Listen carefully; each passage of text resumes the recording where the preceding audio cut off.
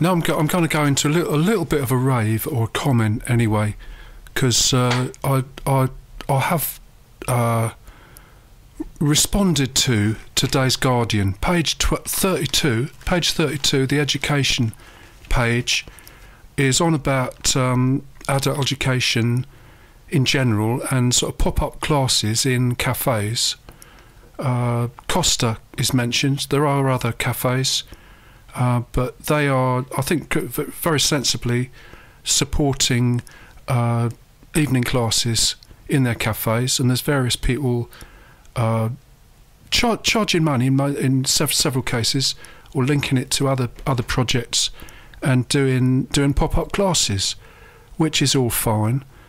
But when they go into the detail on it, there's no mention of the MOOC as such, but what they say is free or low-cost online courses, such as those offered by Stanford University in the US, are filling some of the gap, but dropout rates are high, often about 90%. That's all they say about it, which I think is a bit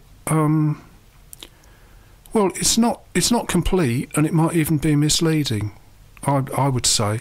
I say this because last couple of years, John and I have been to BETT, the technology show in London, and this year I went with Chris, who does the Wild Show on a Thursday on Phonic between 10 and 12. And between us, we have covered technology, because radio or communication through sound is featured at BETT and has something to do with the MOOC as well. Most MOOCs relate to YouTube, certainly, possibly SoundCloud. Other social media outlets are available, and they all can sort of relate around a MOOC. And I think things, just as a matter of fact, are much further on than that. There's obviously Harvard, MIT, which is not, I know that's two lots, but they seem to work together, which is worth a mention. But also Futurelearn, based at, well, it's I think the address is at somewhere near the British Library, King's Cross, is where you might get to meet them if you made an appointment and found the right door within the British Library. But it's funded by the Open University, and I think it's doing quite well. They consider they're in the top 3 when you go to their stand at BETT.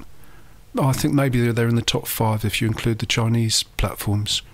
But anyway, top 5 is pretty good for a UK global operation, and I think it's worth a mention. And I'm not quite sure why the Guardian does so little to report what a MOOC is or what's happening with them. It may be because gradually they've got their own evening courses, which seem to be getting more and more various and publicised in different ways. A walk around London, 3 hours for £49 or something.